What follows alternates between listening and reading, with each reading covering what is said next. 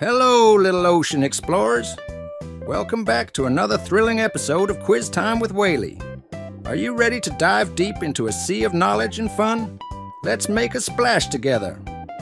Let's kick off today's adventure with a question about the ocean. What is the smallest fish in the sea? Think you know the answer? That's right. It's the tiny dwarf goby.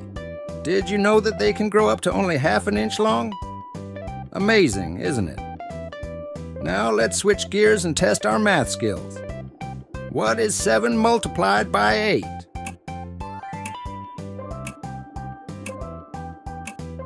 Time's up. The answer is 56. Fantastic job if you got that one right. Okay, let's challenge our brains with a fun riddle. What has a face but cannot smile? Give it a good think.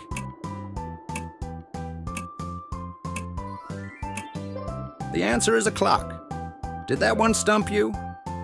Moving on to something tasty. What is the main ingredient in sushi? Yes, you got it. It's rice. Who else loves sushi as much as I do? All right, here's our last question for today. What is the deepest part of the ocean?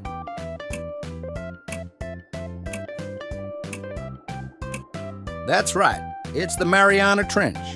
Did you know that it's deeper than Mount Everest is tall? Well, ocean explorers, that concludes today's exciting episode of Quiz Time with Whaley.